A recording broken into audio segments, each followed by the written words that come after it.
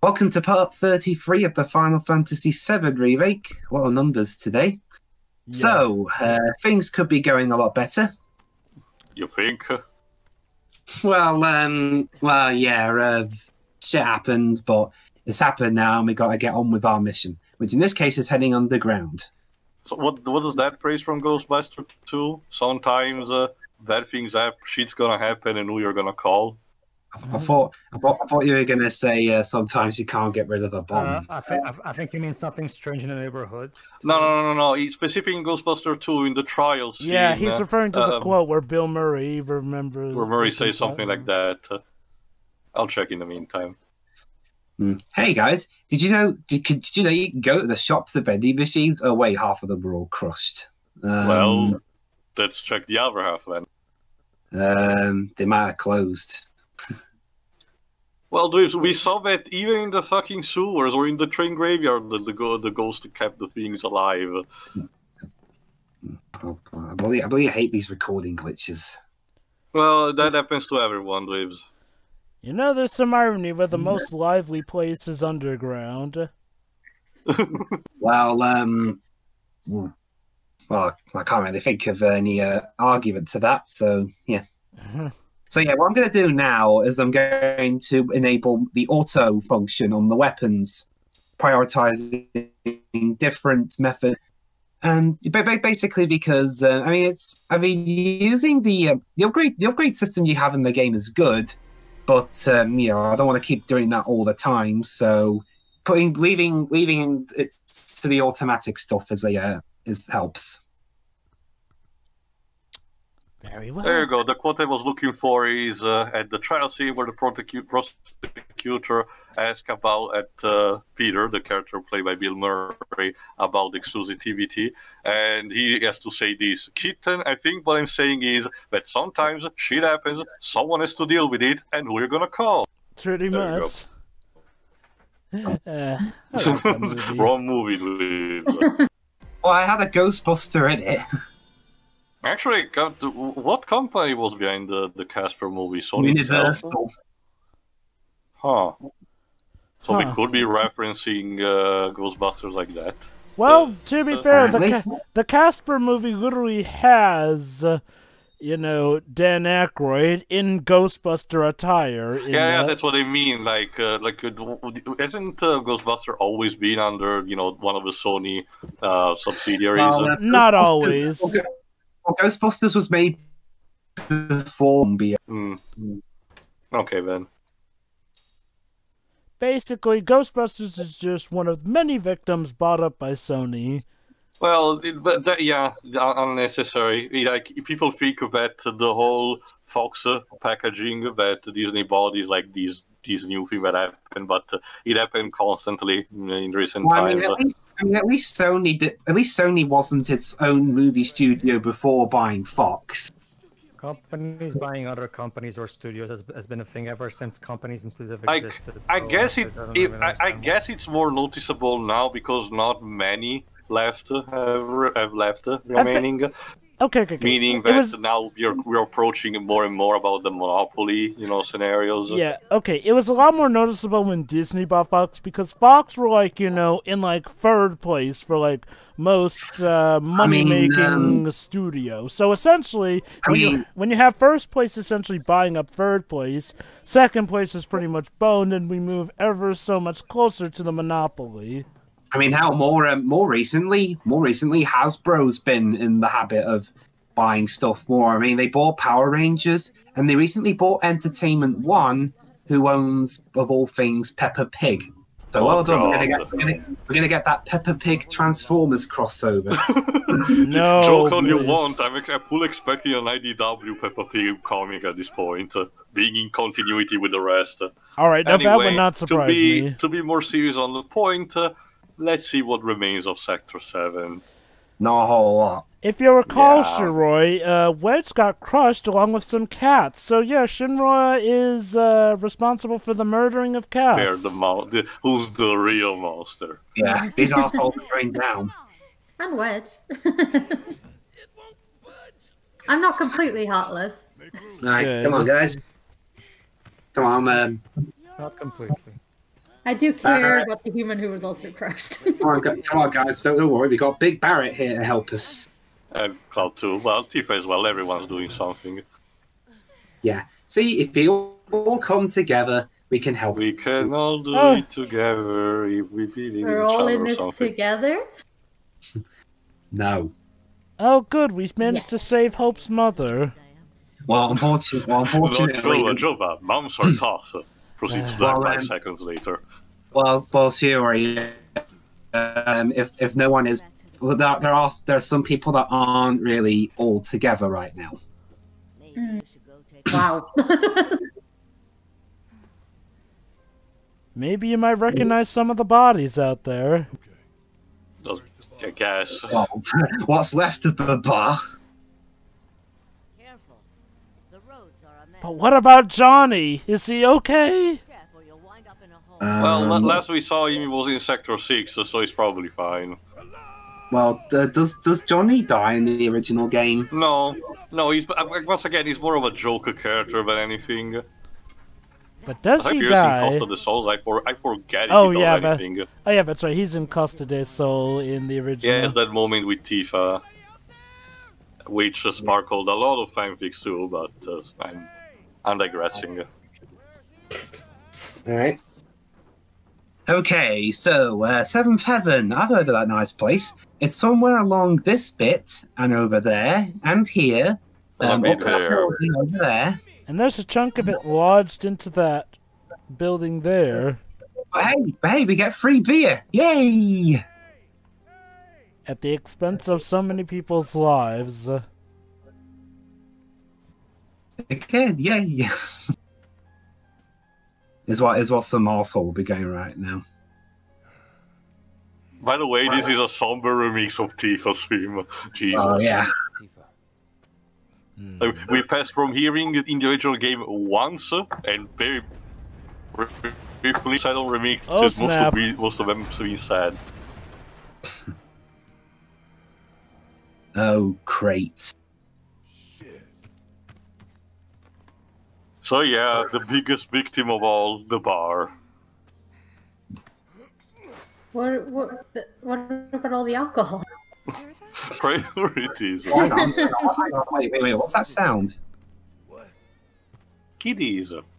Oh. And not that bad rendered of a kitty, actually. Yeah.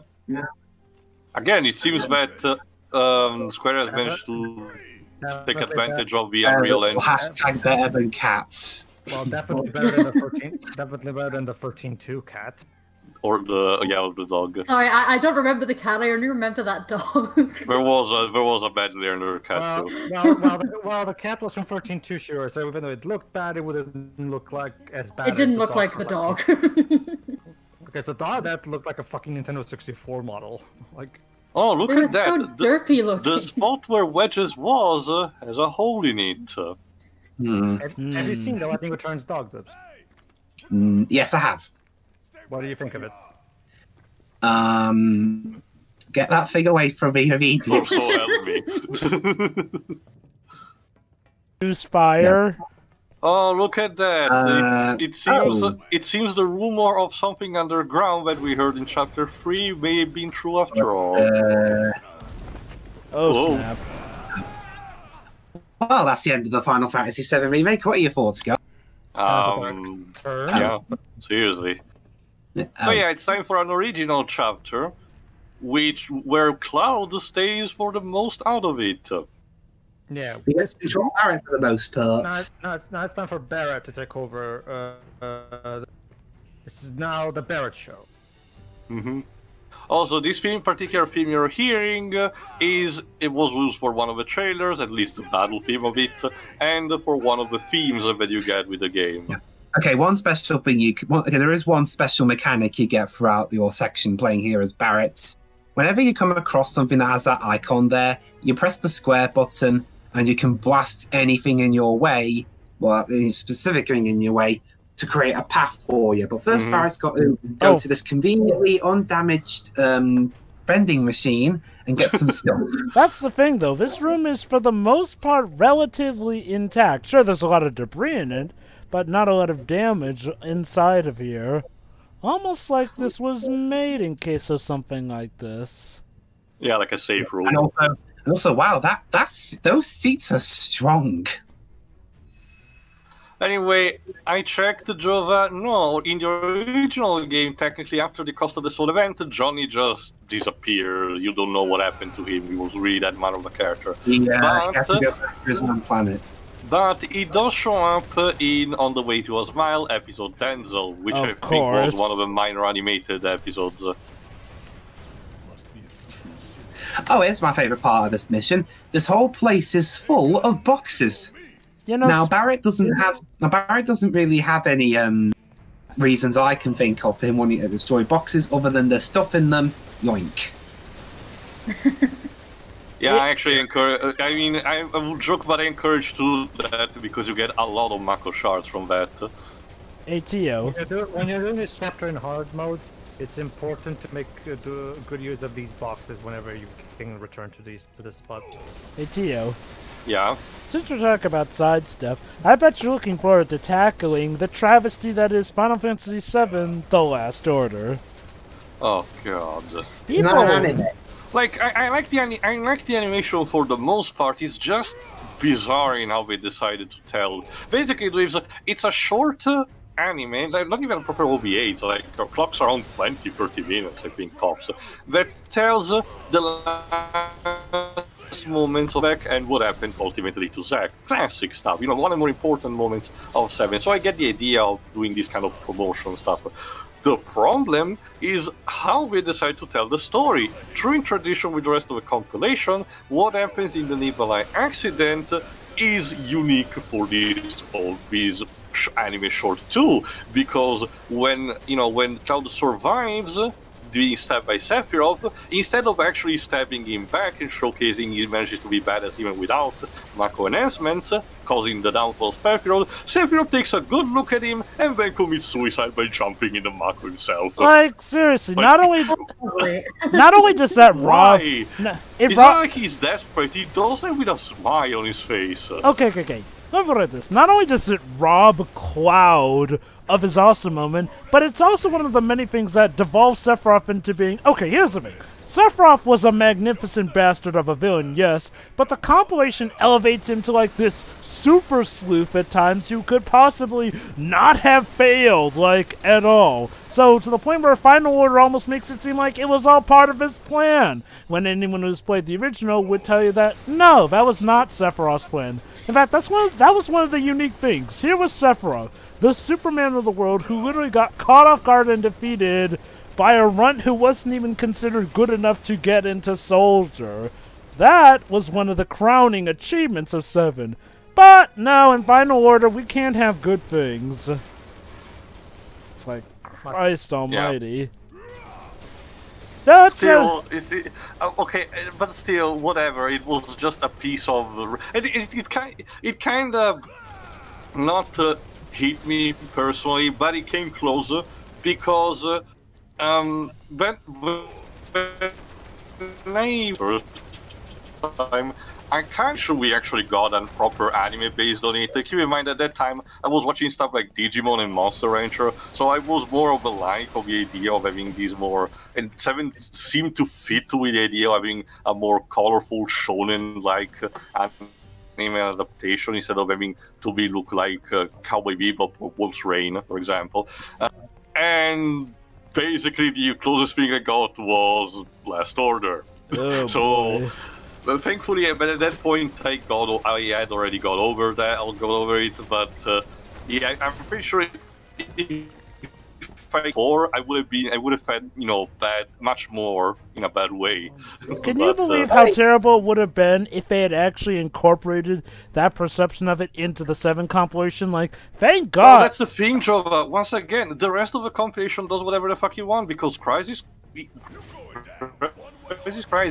each should tell their own version of what happened in the Nibelheim accident. According to Crisis Core, Genesis was there, and Zack had a more extensive fight in the underground before deciding to get stabbed in the upper levels of the reactor, while before Crisis tell that Tifa, instead of laying down after being stabbed by Sephiroth, was ambushed by a bunch of fucking dragons and being rescued by the Turks for some reason. Of course.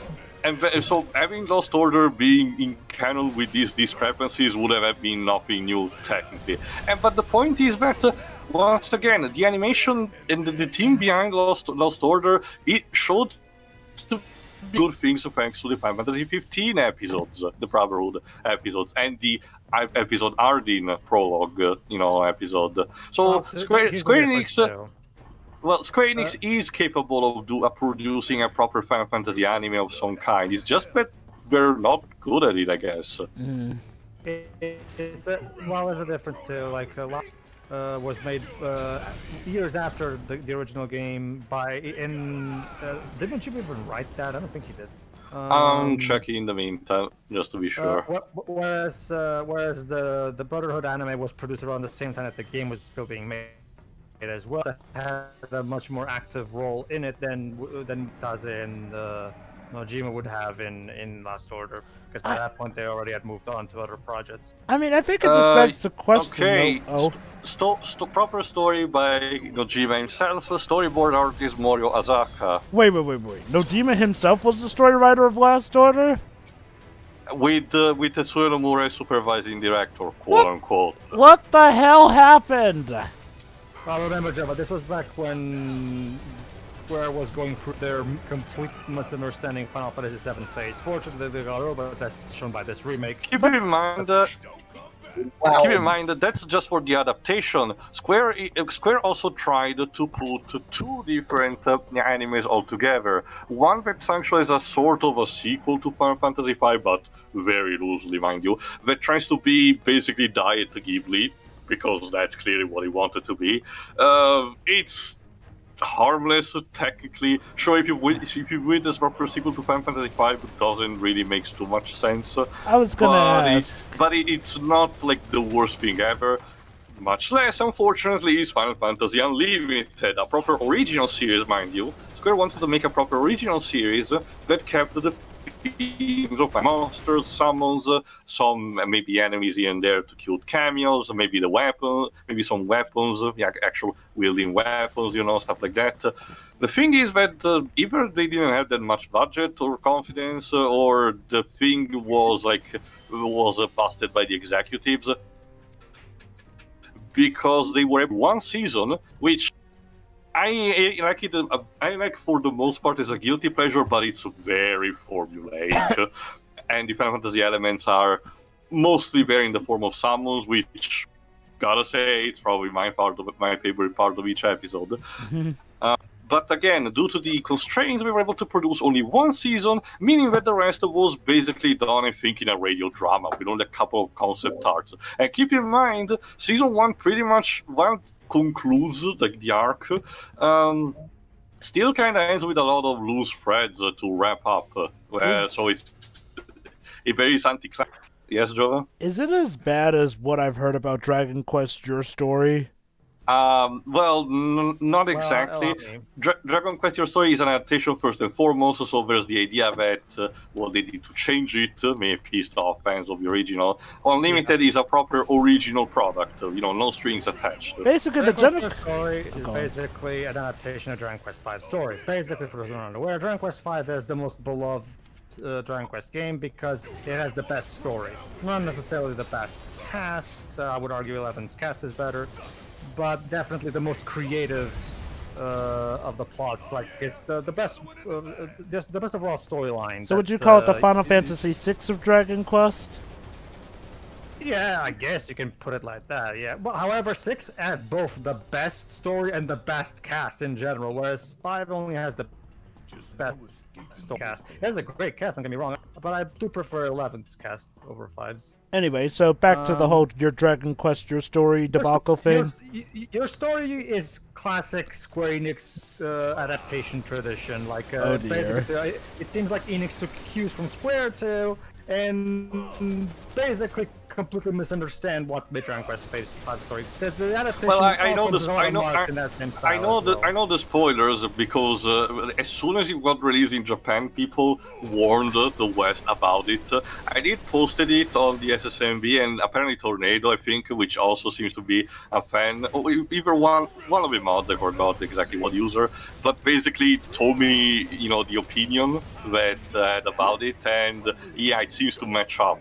Because even if I haven't played the original game, I kind of get the idea that the things they change are not exactly really, pleasing for the fandom.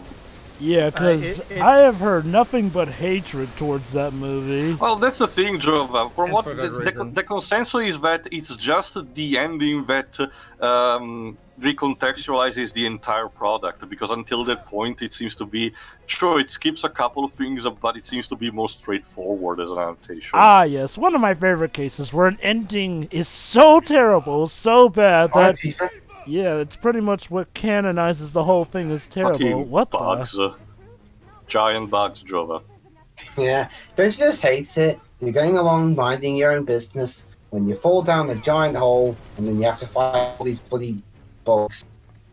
But yeah, I will say this whole scene where you get to play as Barret is a nice change of pace. Like, okay, there were some segments where you could play as Barret in the main overworld. Granted, they were rare in the original. Technically speaking, only one, Jova. You could control Barret doing the escape from Juno, which doesn't last too much. You control people for the rest of it. But I don't even know what he dropped. Right, at least we got. It was a bomb that got rid of the nest of those creatures. Yeah, that's what counts. But yeah, overall, it is nice to see Barret actually get to reflect on stuff when, he's all by himself. I wonder if we'll get more scenes like this. Heck, who knows? Maybe we'll get a scene in, like, another part where we get to play as Vincent all on his own, or hell, Yuffie all on her own. Not counting the obvious Palace Gauntlet. If there's one thing that this remake is showing is that there are possibilities of having anyone, having their own time to shine, being fair game. Well, that's the thing, though. I mean, even that front's not gone over well with some people. Well, again, you can't please everyone. Not even that. Yeah, I'll take this kind of complaint over the one where not everyone has their own time to shine. To be honest, I'll get more into that on the when we do final thoughts and get the whole game story wrapped up. But I did put something on SSMB though that I'll put it simply without spoilers. I myself am really undecided on whether it's good or bad. I'll have to wait and see what the other games after this do. Well, we're not talking about the story. I'm talking about the idea of having, sections where there's the spotlight instead of another.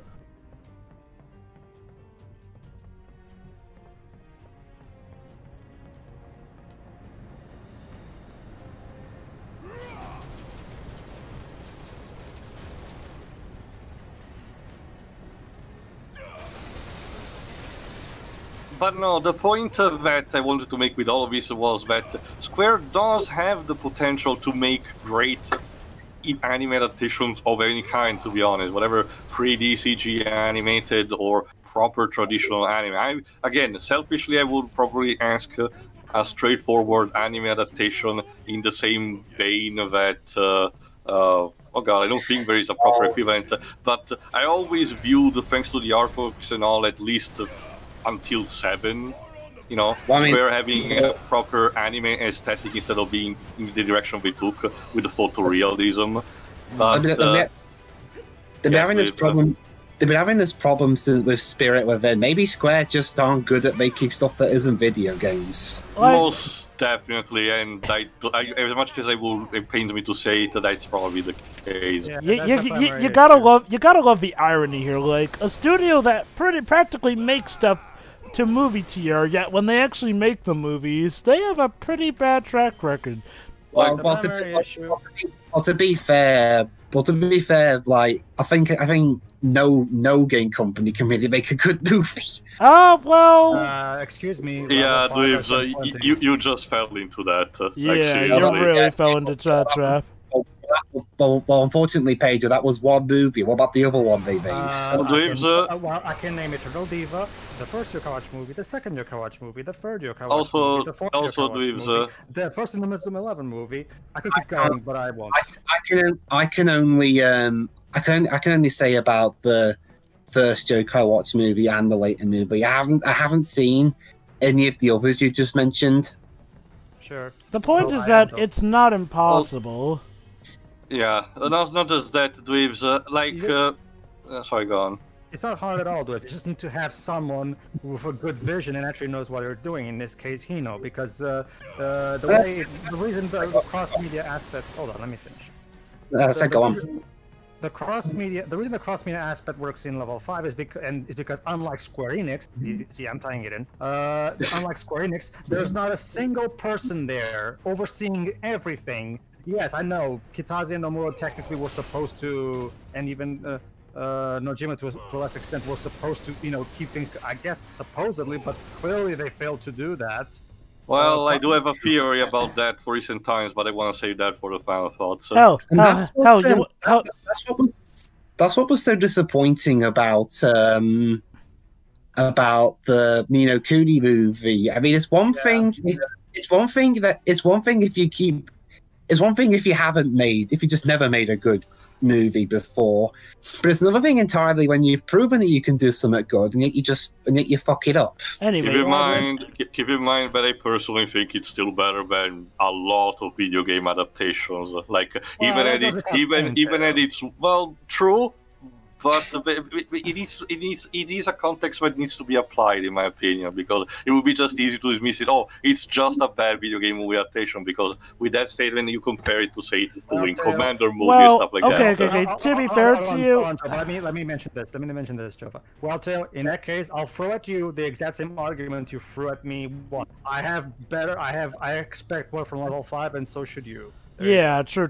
Not only that, but, Tio, it kind of is what it is, a bad game adaptation. Sure, now there may be certain semantics and technicalities to it, but it still failed to meet the mark. Anyway, going outside of level 5, another company that's actually made good movies? Capcom. With their Resident Evil movies. Well, the animated ones, specifically the animated ones. To be honest, Jova, I saw Vendetta recently. It's... Wait. Well, okay, except for Vendetta, but here's the thing. Okay, Jova, I'll mention to you what I wanted to mention to you before. Are your shoulders tired? Because moving those goalposts must be tiring. Well, like I said, I said that they've made good Resident Evil movies. I didn't say all their movies were good. But that's the thing, though. Okay, Vendetta was made by a manga writer who, well, let's be quite honest, did not really know that much about Resident Evil. I forget what was the major draw even so, that's the thing, Jova. It's not so much what the setting of the story Vendetta is the execution in terms of how the characters behave. And I'm not talking about personality, I mean physically. They keep the idea that Chris is not forcing Leon to have sex with his sister, but no, it's the fact that the characters continue that weird trend that ever since pretty much Resident Evil 6 they started to have with having super over the top action where it wasn't needed. Even that the characters flip over shit constantly, like it's Devil May Cry, it's not. Special mention goes to that gunfight Chris has with the main bad guy here, where they're literally doing Ring Around the Rosie while shooting their guns off pretty much. On the subject of back to Square Enix release movies, I mean, I've got a pretty I can't say I've seen any of the Final Fantasy ones. You saw Kingsglaive with us once, just saying. Oh yeah, Kingsglaive, that was a thing. Oh, films, not shows. Well, Kingsglaive was a film. Oh, sorry, I got mixed up with that other one. But anyway, But I too have a mixed history with these Square films that I have seen. Hitman Agent 47 was absolute dog shit. Well, I remember again, what year was it made? 2015. So after the acquisition, after, because Tomb Raider 2013 was the reboot. Okay. I did enjoy, to an extent, I did enjoy the 2018 Tomb Raider film. And I enjoyed the first Tomb Raider film. Well, that from what I've heard, it was basically the 2015 reboot. Pretty much. Without the gore that you guys love so much. Well, that's the thing with, like what Pedro did mention this beforehand, but goring itself is not really a problem. It's that it's applied out of context. Like Tomb Raider is not a setting where you expect something like that to happen. This is not God of War. I mean, or Dead Space is a horror setting, so it makes sense for it to be violent in its death. Tomb Raider is like. Let me put it like this. The 2018 movie should again, I guess, stress should. You know, they might have other problems that you might disagree with. Well, Dwibs, that raises the question. I wonder if it was intentional for the makers, or they just made it sure just so they could get the PG-13 rating and sell more tickets. Yeah. On that front, I don't know. I'm not a fly on the wall in movie executives meetings, but go on. I would argue the third and eighth Pokemon movies. Those were good. I like those. Oh, yeah. Pokemon has its fair share of good movies here and there. I would say only those two personally, but yeah. There are some other good ones out there. It's just I can't remember them off the bat because there's so many. I liked The Power of Us. Yeah, Power of Us turned out good. I didn't care for that one, to be honest. Oh, it's one of the more recent ones. Okay. Yeah. A couple of years ago. Yeah.